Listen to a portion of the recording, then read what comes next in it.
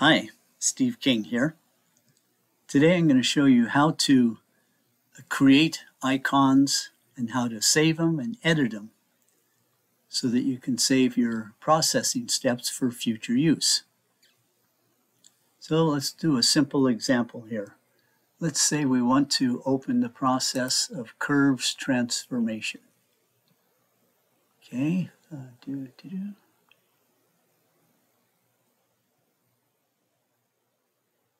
Here we go. Curves transformation.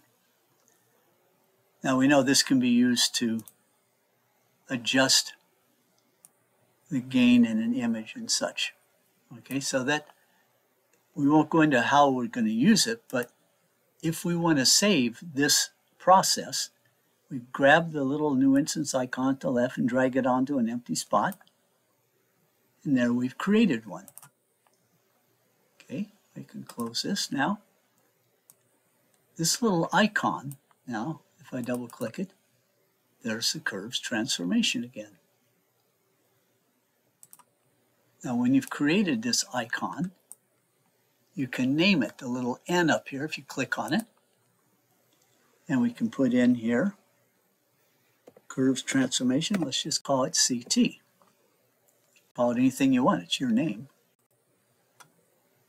And down below the little letter D, description, if you click on that, it has no description so far, but if you click in this little icon here, and now you can enter your instructions for how to use this icon.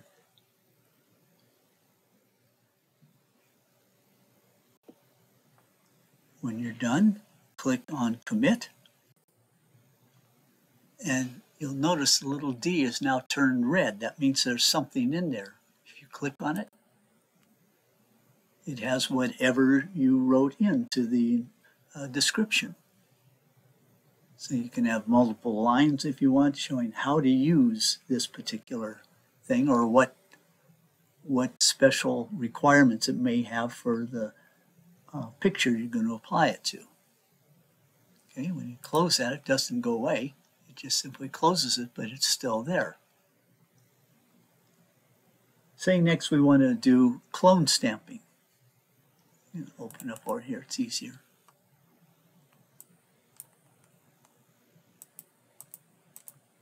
Clone stamping, say you wanted to start out with a radius of 150, you want a large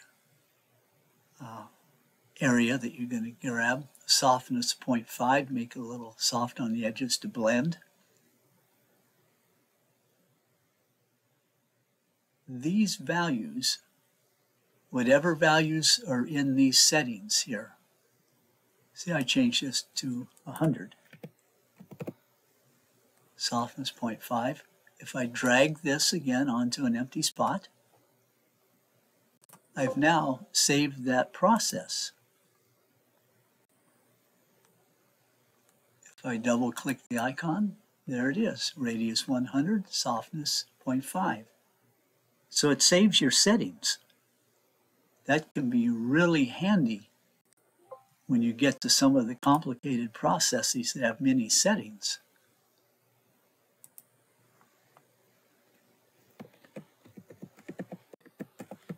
Let's just call it clone stamp. Description. Editing box. Use this to prepare any star artifacts. That might be the instruction that you wanted to leave with it. Click Commit, and now it's saved those instructions. Okay, let's get something that has a bit more settings. Now here's one, TGV denoise, lots of settings. What color space we're going to work in, the strength, edge protection. I won't go into what all this is. These are the default settings. Say you decided that you wanted the edge protection to be 5. That's a lot of noise reduction. So you set it to 5 or thereabouts. Drag the new instance icon to an empty spot. Close this.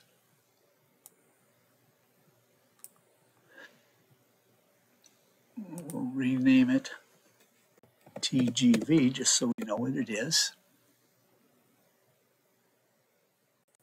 Directions, edit. Make sure to apply a mask first. Okay, that's the instructions that I want to have for this to remind me to put a mask in. So now if I open this up, here the edge protection is set at near 5, just like the way we saved it. So once you find a set of instructions that you like, you can save them and use them over and over. Now, what if you want to edit this? What if you decide 5 is too strong? I want to put it at 3. Well, open the thing up, double click on it to open it, set it at 3. And then drag this new instance icon onto the icon that you want to change. And it asks you, do you want to change it? Yeah. Also, it has descriptive information. Do you want to preserve it? Yes. Close this. Now, when we open this, it has edge protection of 3 rather than 5, just like we changed it.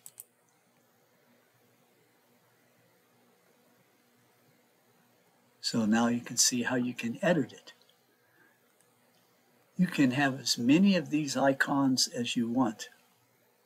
Once you have the complete set that you want to do something, maybe linear processing or nonlinear processing, then, very important, right-click in an empty spot, go down to Process Icons, and Save Process Icons.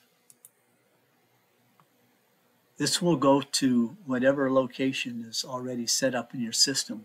I think I moved mine to Users, My Name, and PI Icons. But wherever it is, it doesn't really matter where it is, as long as your system will know where it's at. And then down here, in the blue, you can put in the name. So we'll call this Test. You can't have spaces in any name, so you have to have an underline. Test Icons. Oh, there's already one called Test. Want to overwrite it? Yes. Okay. Now, I highlight these, right-click. I can delete the selected icons. But if I right-click in an empty space, go to Process Icons, Load Process Icons, go down to Test Icons that we just created, double-click, and here are the icons for all the processes with the settings that we had before.